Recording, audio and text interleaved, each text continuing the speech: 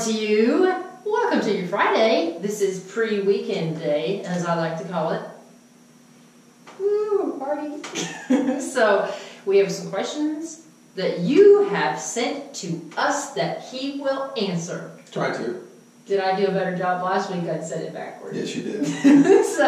So he's going to answer the questions you submitted online, and we're going to have just a big party, aren't we? Right. Yeah. So if you have questions, if you're interested in this little series we do, let us know. Submit your questions on our Facebook page or call us and let us know. And be sure to share this with your friends. And if you don't have any questions, that's okay too. Yeah. If you don't, I'll come up with something. I'm sure you will. Okay, you ready for your first question? Sure. Okay, so your first question today, Dr. Murphy, is this. What is hantavirus? Bad bug. Bad viral bug. It's actually, it's an interesting organism, and the way I understand it, it's the lethal rate of it's phenomenal. I mean, if you get a hantavirus infection, I mean, the lethality of it's about 98%. You get real sick in a hurry, and you essentially wind up hemorrhaging into every organ in your body and die. Really? Yeah. And That's what happened to that guy. Something like that. And but I think it pretty much takes about 3 or 4 days, and you're dead. Yeah. And it's typically just in the southwest. Yeah. It's interesting that they theorize it's spread by rodents. Yep. And so when there's a lot of rain in the desert southwest and things are blooming, there's a mice, rat population explosion because there's more for that food for them to feed on. And you'll see an explosion of this virus. And it's interesting because we look through history, the Anasazi Indians, where they just apparently up and disappeared one day.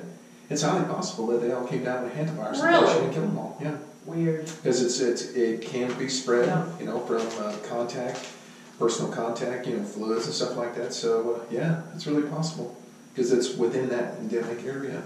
Wow. But it's what they call a very dangerous virus, but it's not like you would see in some kind of outbreak Z, where it's going to take over the world. Yeah. And the reason why is because people get so sick so fast that there's not enough time for them to spread the virus. Yeah.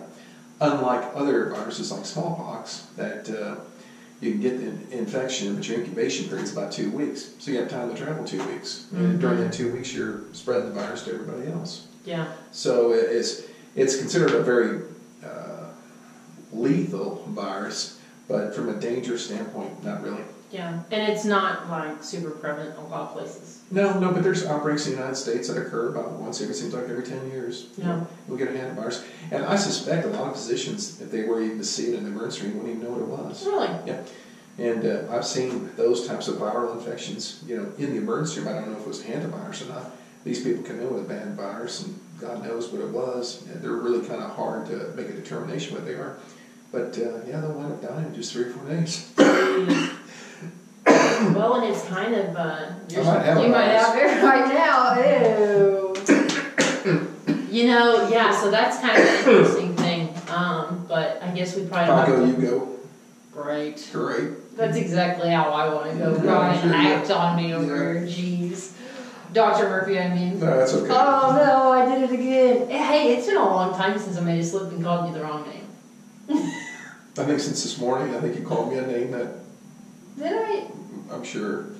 I usually call you lots of names behind your back, but I guess in front of your face. Okay. So the thing about hantavirus is you probably aren't going to see it. You probably don't know much about it. No, if you get it, you're going to die. You're going to die. Yeah. So, there's a little happy note to our Friday. Yeah. Okay, so here's another weird one for you. What do you know about the Ebola outbreak in the Congo? Or do you know about Ebola? I do know about Ebola. It's been around for a long time. It's a lot similar to the hantavirus. Once again, it's a very lethal virus. Interesting enough, there was a doctor, I think about 10 years ago, he's a family practice doctor in the United States that went over to help treat the Ebola outbreak. He got Ebola, but he didn't die of it. He developed antibodies to the virus. Wow. Yeah, and so he survived. And theoretically, he's immune to Ebola. That's cool. Yeah, so he can actually go back and be exposed and not have a problem. You can treat him. Unless there was an antigenic shift or a rift in the antigens or something like that, then it would kill him. Ooh. Yeah, so you never know. God bless those people who go and help in these weird outbreak situations and risk their lives. But they say Ebola was spread by monkeys, and who knows? I mean, nobody really knows for sure. I mean, yeah, but it's another one of those what they call lethal viruses. You get it, and your mortality of it's like 98%. 98% of people that get it die.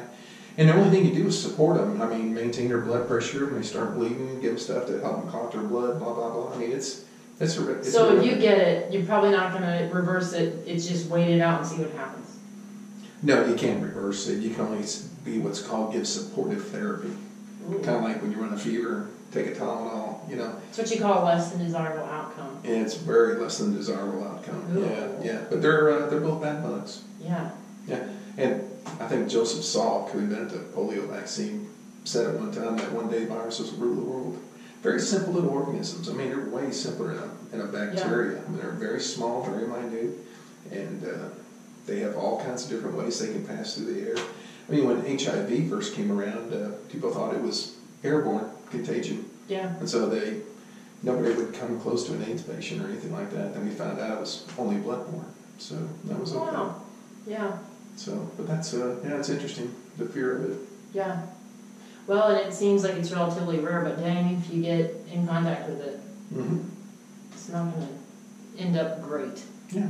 I feel like I don't want to end it on a depressing note. We do have one last question. We've been kind of going for a minute. Do you think you can answer this one quick? It's kind of depressing too, though. I feel like I need a silly question just to break up the sadness. Why don't you just keep talking? I'm sure somebody's going to laugh. So here's the last question. We'll try to get through this one fast. A new study just came out and said that aspirin doesn't really help as much as we thought it did with heart attacks and stroke. Or, after you have a potential cardiac event and you take an aspirin, it doesn't help as much as we thought, or one a day doesn't help as much as we thought. What do you think about that? I think it still helps, but the problem with it is with the new advent of blood thinners that have recently come on the market within the last 5-6 years, I mean, they're way better than aspirin ever will be. Okay. But, was aspirin's benefits overblown? Oh, it's possible, but it was the only thing that was around. Yeah. So, I mean, now they have these injectables that, medications you take once a week, and it's no big deal. You don't even have to get a blood test on, but they're way more effective and a lot safer than the old Coumadin, which was rat poison. Well, I hope. Did you ever look at that? No. Yeah, if you pick up a box of Decon rat poison and you look at the active ingredients on the back, it's dicoumarine, which is pretty much the same thing as Coumadin, which people take as blood thinner. So that's how rats get it. They digest it and they start gnawing on something, and then their mouth starts bleeding and they die. They bleed to death. So crazy. Yeah.